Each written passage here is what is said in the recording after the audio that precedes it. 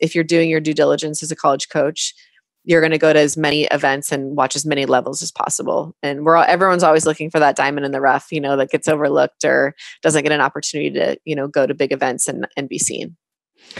No, that's great. It kind of helps transition to our next part when you're discussing diamond in the rough is how do you identify your type of player? What are the qualities you look for when you want to bring a player into your program? Because on the outside surface, if they look the part athletically, technically, that's one part.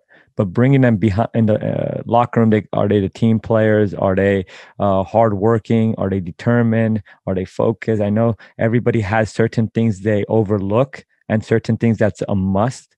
What are the key qualities you look in your overall player that fits your program? Mm-hmm. Yeah, that's a great question because once you're, a college soccer player, we spend 3 hours a day, almost every day together for 4 years. So we have to really like each other because we're going to be on long bus rides and fly together. And, we have to trust that you're doing the right things and that you're committed, because ultimately as a college coach, like our jobs depend on 18-year-olds making good decisions, right? So there's a lot more that goes into it than just being a good soccer player. But ultimately, when we're trying to identify what do we want in our program, I think that, there's players that are very technical, right? And they've got great vision. They've got a really good tactical awareness. They're coachable. They work hard. They do extra, and those are fantastic players. But we want to see a player that's got all of that skill set and is also able to execute it stronger and faster and quicker than another player. Because ultimately, the way that I look at it is athletes win athletic contests. Soccer is an athletic contest. Women's soccer is an athletic contest.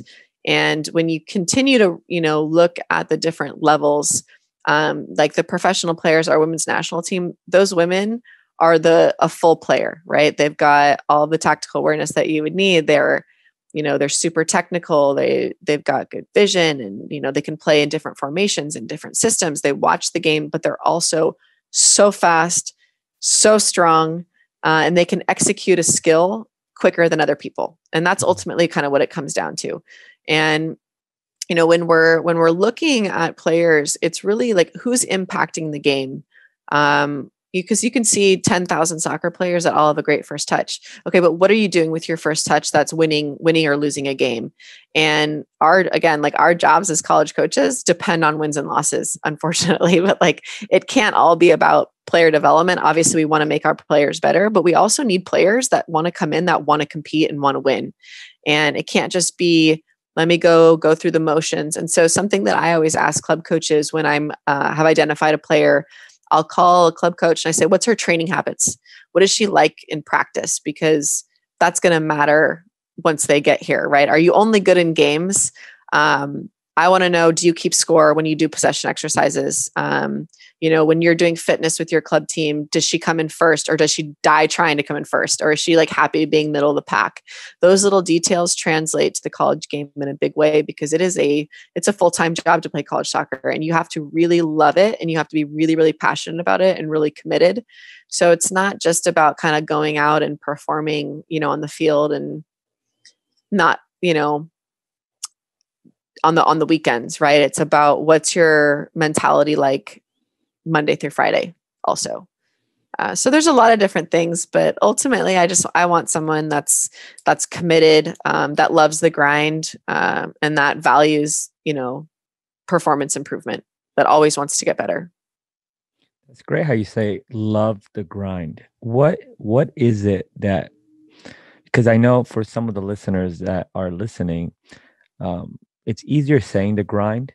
If you can explain to our players that are in high school, that are younger and in club, they feel they know what they're doing when they're grinding. Mm-hmm. To us, this is grind. This is difficult. If you can explain to us a day-to-day at UC Davis, what a hard grind is like, to kind of break down of, this is a regiment at a Division I program, mm-hmm. that, And some players I know personally, and the reason I'm trying to say this is I know players that are talented, that are running circles, everything. But the reason they can't make it into, let's say, from Division 1 to pro, or at a pro in MLS to Europe, is the day in, day out grind. It's like, man, I can't do this mentally, emotionally, physically, 7 days a week, 6 days. It's just the tempo's too high, the fitness, the demand, every league is different. I want to kind of break down, when we say love the grind, what is a typical day grind at UC Davis? Oh, well, I think it depends at where we're at in terms of like our tactical periodization or where we're at in our season. So, being in season versus being in your winter, kind of winter off season, or your spring kind of prep for the fall. So it kind of depends, but, if we're really in season, or we're kind of leading up in that spring season up to, our fall competition, we're training 5 days a week. You get typically one game or one day off. We're required to give you one day off. So you have to, again, like really show up and compete. I think that there's programs that like to stat practices. And I know that stats aren't necessarily something that you think of with soccer. You think it's like a football or like a basketball kind of, tool. But something, for example, that we stat at UC Davis is we stat like hustle points and grind points. And so what that means is, after you lose the ball, do you try to win it back in 2 seconds or less, or do you have that letdown?